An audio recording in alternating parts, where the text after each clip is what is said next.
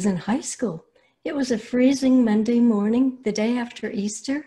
My friend and I were huddled together in the street corner, stomping our feet, blowing into our gloves, anticipating the warmth of the school bus. I asked if the cold put a crimp on her Easter celebration. She told me her family didn't celebrate Easter. Jesus didn't rise from the dead. In fact, her church taught that Jesus was not the creator God of the Bible. The Father, the Son, and the Holy Spirit were three different persons. They could not be one God. 1 + 1 + 1 = 3, not 1. The Trinity was nonsense. More recently, a group of us were seated around the table discussing Jesus. He told our group that Jesus was not the creator God of the Bible. He said the Trinity was nonsense. As in Muslim, he worshiped one God, Allah. Christians worship three gods. Is God 3 in 1, as the song claims? Or do Christians worship three gods, as my high school friend and the Muslims seated at our table claimed? Who is Jesus? Is he the creator God of the Bible? What have Christians historically believed about him? Atheist New Testament scholars and historians tell us that within weeks of Jesus' resurrection or his crucifixion, the primitive church was reciting a creed about him. The creed is recorded in 1 Corinthians 15, verses 3-8. The creed lists 9 facts about Jesus. Christ died for our sins according to the scriptures. He was buried. He was raised on the 3rd day according to the scriptures, and he appeared to his followers. Christianity spread outward from Jerusalem to the rest of the Roman Empire. Christians didn't worship the Roman gods or bow down to the emperor. As the Corinthian Creed proclaimed, they worshiped the risen Christ. Christians were under constant threat of persecution for their religious beliefs. Many of them were uneducated, illiterate, and heresies were creeping into the church. These false teachings included the following: our minds cannot grasp God, our senses can't observe him, that is, he can't be seen, touched, or heard. Our body is a prison, trapping our true human self. Salvation could be gained through a special form of secret knowledge. Combined, these beliefs later came to be known as Gnosticism. Persecution, illiteracy, and heresy were challenges to the gospel message of salvation by grace through faith in the risen Christ. Christian leaders responded to these challenges. In the 2nd century, they began to outline core Christian teachings. To summarize the teachings of the apostles about creation, Jesus' birth, life, death, resurrection, ascension. This led to the development of a formula we know as the Apostles' Creed. It's a baptismal confession coming out of ancient Rome. It takes a Trinitarian form, but it doesn't state the nature of Jesus' divinity or define the relationship between members of the Trinity. This is the oldest known form of the Creed. I believe in God the Father Almighty, and in Jesus Christ, his only begotten Son, our Lord, who was born of the Holy Ghost and the Virgin Mary, crucified under Pontius Pilate and buried. The 3rd day he rose from the dead. He ascended into heaven and sitteth at the right hand of the Father. From hence he shall come to judge the quick and the dead. And in the Holy Ghost, the Holy Church, the forgiveness of sins, the resurrection of the body, the life everlasting. Early Christians believed that Jesus was the same in being or essence as God the Father. This was challenged by a 4th century church leader from Alexandria, Egypt. Arius taught that although Jesus was God the Son, he was created, the most perfect of creations. Arius' teachings implied that there was a time when Jesus did not exist. In AD 321, in Alexandria, 100 Christian leaders denounced Arius' teachings. The controversy continued to rage throughout the Roman Empire. Emperor Constantine called a meeting of Christian leaders to solve the division. Over 300 Christian leaders from across the Roman Empire assembled at Nicaea in AD 325. The council at Nicaea wrote a creed. All but 2 attendees adopted the creed. This profession of faith takes a Trinitarian form. The Father, the Son, and the Holy Spirit are all involved in creating the universe and life. God the Father is the creator. All things are through Jesus Christ, and the Holy Spirit is the giver of life. Let's look in detail about what it says about Jesus. We believe in one Lord, Jesus Christ, the only Son of God, eternally begotten of the Father, God from God, light from light, true God from true God, begotten, not made, of one being with the Father. Through him, all things were made. Jesus is God from God, true light from true God from true God, of one being with the Father. Now, what happens if Jesus is not God? Think very carefully about this. If Jesus is not God, then the God he is from is not God. If Jesus is not God, then the God he is from is not God. What happens if Jesus is not true God? Think carefully about this. If Jesus is not true God, then the true God that he is from is not true God. If Jesus is not true God, then the true God that he is from is not true God. Jesus is of one being with the Father. Well, what happens to the Father if you take away one being? Think very carefully about this. If you take away one being, you take away both Jesus and the Father. If you take away one being, you take away both Jesus and the Father.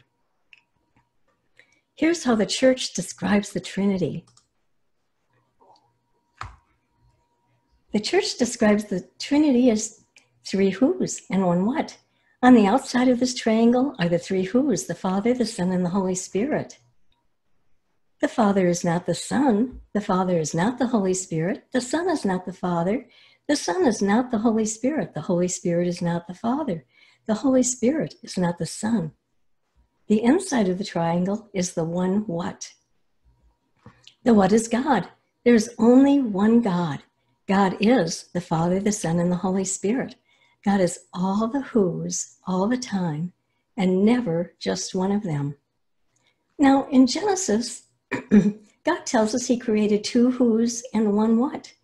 The two who's were Adam and Eve. Adam was not Eve. Eve was not Adam.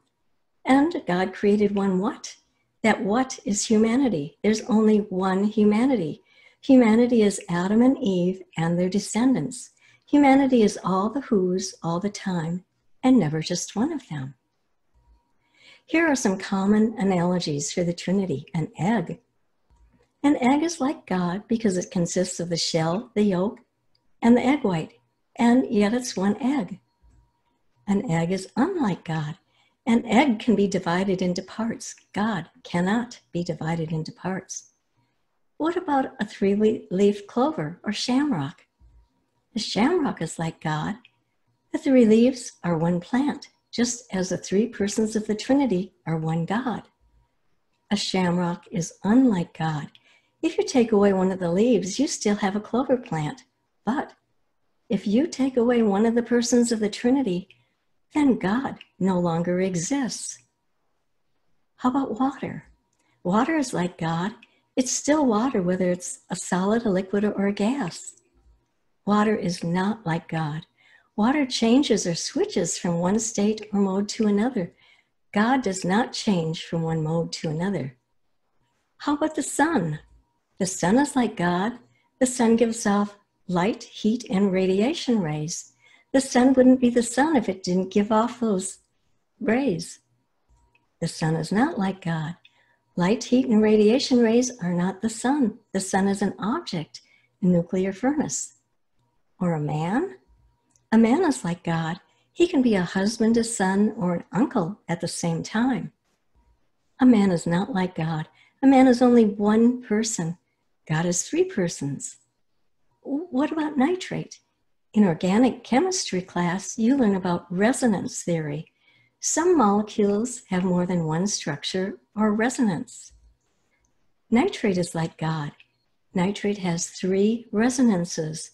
Nitrate is all three structures all the time, never just one of them.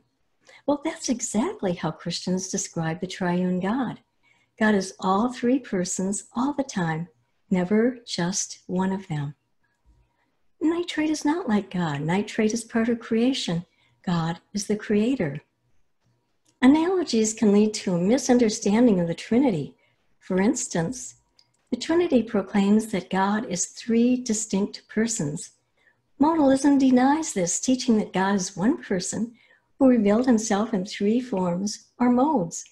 Modalism claims that God revealed himself as Jesus during the incarnation, and God revealed himself as the Holy Spirit at Pentecost.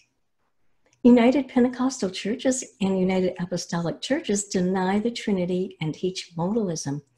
Modalism is a false teaching or a heresy. The Trinity proclaims the deity of Jesus Christ. Arianism denies the deity of Jesus Christ. He may be a lesser God, a great teacher or prophet, or just a guy. Liberal churches and seminaries deny the deity of Christ, as does the Jesus Seminar, Unitarians, Jehovah's Witnesses. Arianism is a false teaching or heresy. The Trinity proclaims that there is one God. Tritheism denies the unity of God, saying that the Father, the Son, and the Holy Spirit are three gods. This is what my high school friend and the Muslim at our table thought I believed.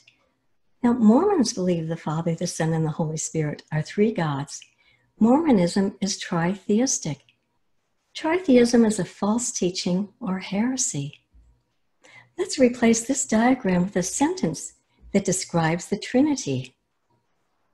There is only one God, but in the unity of the Godhead, there are three eternal, co-equal persons, where each person is independently conscious and self-directing, but never acting independently of one another, and always manifesting the same character attributes and the same nature. So far, we've looked at how the church describes God. How does the Bible describe God? We can identify the Creator by his descriptive attributes. The Creator is holy. The Creator is love. Holy means to be separate. The Creator is wholly other, separate, transcendent from his creation, from the universe. No one else is holy like the Lord. He's majestic in holiness. The seraphim above him cried, "Holy, holy, holy is the Lord." The Creator is love. God is love. He loved the world so much he gave his only Son. He loves us so much that he calls us his children. Love is relational. It's between people. It's other-focused giving of oneself. Well, the Creator is holy and love. He's separate from the world, and he loves the world. He made the world. Who did the Creator love before he made the world? The title of the song I played at the beginning of the presentation comes from 1 Corinthians. Paul tells us that there is no God but one. Here are the verses I quoted on the bottom of the pages of the song. Moses described God as the Lord your Father who made you. John said of Jesus, all things were made through him. Job said, the Spirit of God has made me. Moses wrote that the Lord is God, there is no other God. God told Isaiah, I am the Lord, beside me there is no God. Malachi said we were created by one God. Has not one God created us? There is only one God. There is only one Creator. There is only one Creator God. The Father, the Son, and the Holy Spirit are the one Creator God. The Father, the Son, and the Holy Spirit loved each other before they made the world. I discovered that the Old Testament has a lot to say about the plural oneness of the Creator. I set what I discovered to music. You will need to watch the screen closely as the next clip is played. Be sure to notice that the Creator has a name.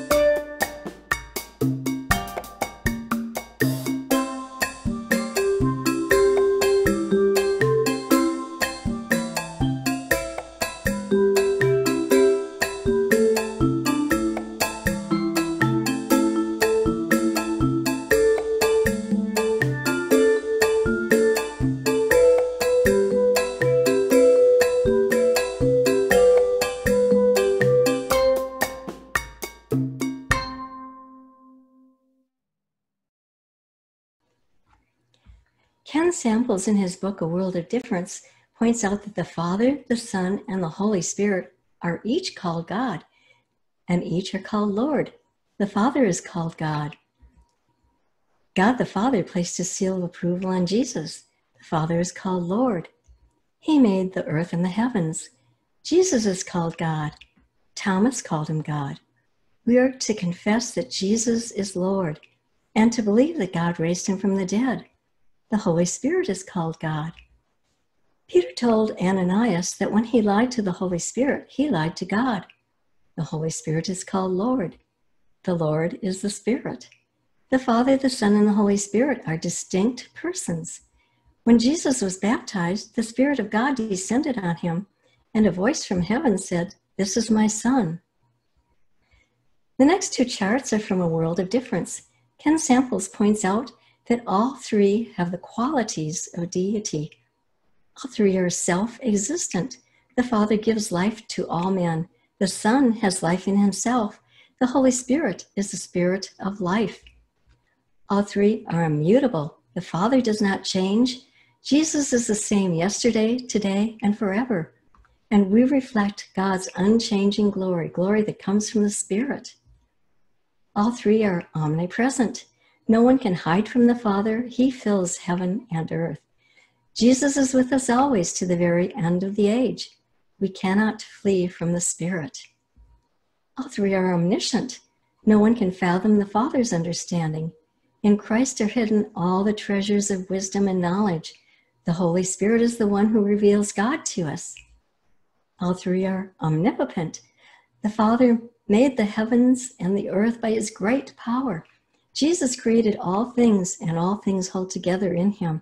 The Spirit was present during creation, hovering over the waters. All three do the works of deity. All three do the work of creation. The Father created man and breathed into him the breath of life. All things were made through Jesus. The Spirit was present during creation. All three do the work of salvation. The Father is a righteous God and a Savior. Everyone who calls on Jesus' name will be saved. The Holy Spirit saves us by washing and renewing us. All three brought about Jesus' incarnation. The Father prepared a body for Jesus. Jesus shared in our humanity. The Holy Spirit came upon Mary, and she conceived and bore a son, Jesus. All three are involved in Jesus' resurrection. The Father raised Jesus to life. Jesus said if the Jews destroyed his body, he would raise it again in 3 days. It was through the Spirit that Jesus was resurrected. All three are involved in the work of judgment. The Father will bring every deed into judgment, whether it is good or evil. The Father has entrusted all judgment to the Son. The Holy Spirit convicts the world of guilt, righteousness, and judgment. Their roles are different, but their being or essence is the same. There's no subordination of being or essence. All three are called God. All three are called Lord. All three possess the qualities of deity. All three do the works of deity. Their descriptive attributes, nature, and glory are the same. Jesus affirmed that God is a plural one God. Jesus was walking in the temple in Solomon's colonnade. The Jews gathered around him and said, "If you are the Christ, tell us plainly." Jesus responded that the miracles he did spoke for him. Then he said, "I and the Father are one." At that, the Jews picked up stones to stone him, and Jesus asked them, "For which of these miracles do you stone me?" They replied, "We are not stoning you for any of these, but for blasphemy, because you, a mere man, claim to be God." Then Jesus reminded them that the Hebrew word for God, Elohim, is plural. He quoted Psalm 82:6. "Is it not written in your law, I have said you are gods? I have said you are Elohim." Elohim is a plural noun. Elohim can refer to heavenly beings, any god or gods, images of God, judges acting in the Creator's name. Jesus was claiming to act in God's name, but he was doing more than that. In Hebrew, Eloah is the singular noun for God. Eloah means God, singular, one God. The Creator did something profound when he chose a word for God in Genesis 1:1. He didn't choose Eloah, he chose Elohim. He chose the plural noun for God. Genesis 1:1 reads, "In the beginning Elohim," God's plural, created the heavens and the earth. Recall that the Creator said he was only one God. Deuteronomy 6:4 reads, "Hear, O Israel, Yahweh, our Elohim," our God's plural, Yahweh is one. When Elohim denotes the Creator, it's translated as God, singular, and God is capitalized. Jesus was emphasizing the plural oneness of Elohim, the Creator. He told the Jews, "The Father is in me, and I in the Father." Jesus claimed that God's name is, or his authority is shared by three persons. He said, "All authority in heaven and on earth has been given to me. Therefore, go and make disciples of all nations, baptizing them in the name, singular, the name of the Father and the Son and of the Holy Spirit, and teaching them to obey everything I have commanded you. And surely I'm with you always to the end of the age." Do you remember from the song what the Creator's name is? Jesus called himself by God's name. "I tell you the truth," Jesus answered, "before Abraham was born, I am." Only a triune Creator can fulfill our deepest hopes. No other God can do that. For instance, the persons of the Godhead retain their individuality in the Godhead. The Trinity makes sense of our longing, our hope, to retain our individual identity while being perfectly united with others. No other God can deliver that. Jesus put it this way: He, the Holy Spirit, will be in you. Again, Jesus put it this way: that all of them may be one, Father, just as you are in me and I am in you, that they may be one as we are one, I in them and you in me. We retain our individuality while being intimately united with the Triune Creator, and because of him, united with each other. The Trinity makes sense of our longing, our deep hope to be loved unconditionally. Only a Triune Creator can fulfill that hope. No other God can even come close to doing that. Genesis says we are created in the image of God and in his likeness. The Father loves the Son. He loved the Son before the world was created. He eternally and unconditionally loves the Son. And we live in the eternal and unconditional love that the Father has for the Son. No other God can deliver that kind of love. Jesus put it this way: "As the Father has loved me, so have I loved you." My high school friend told me I worshiped three gods. She said Jesus was not the creator God of the Bible. My church said the creator God of the Bible was Triune. Who was right?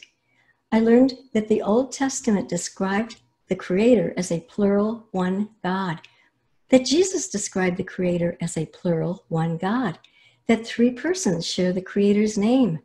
And I learned that historic Christianity taught that the creator is triune. The creator is one what? That what is God. The creator is three persons, the Father, the Son, and the Holy Spirit. He is all three persons all the time, and never just one of them. I learned that only a triune creator can fulfill our deepest longings, our deepest hopes. More recently, the Muslims sitting at our table said Christians worship three gods. Three cannot be one. He worshiped one God, Allah. Our group was snacking on potato chips as we were talking. He picked up 3 empty chip bags. "These are 3 bags, not one," he said. "You cannot call these 3 one. The Trinity is not logical." So I said to the group at our table, "Triune things are common." I picked up one of the bags and said, "This bag is triune.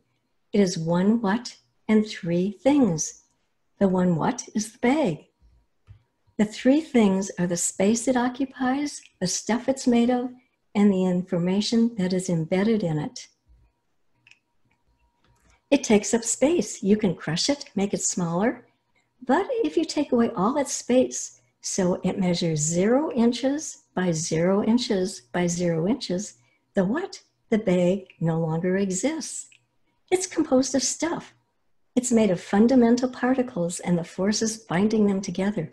If you take away all the stuff, all the atoms and molecules, the what, the bag, no longer exists. It's full of information. It has descriptive attributes, explicit and precise dimension, shape, weight, structure, composition, layers, strength, reflectivity, flexibility, durability, colors. In addition, the words or symbols on the what identify the purpose for the what's existence. If you take away its descriptive attributes, its information, the what, the bag, no longer exists. You would never confuse the bag's dimension with the stuff it's made of. Inches and plastic are two different things. You would never confuse the stuff it's made of with its descriptive attributes.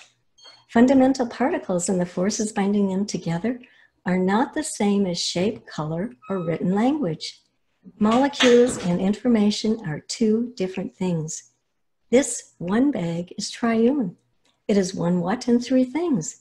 It is all three things all the time. It is never just one of them. It's never just space. It's never just stuff. It's never just information. It is all three all the time. Please note, this potato chip bag is an analogy. The bag is like God because the bag is triune. The bag is unlike God because the bag is part of creation. One of God's descriptive attributes is that he is holy. He is separate from his creation. He transcends it.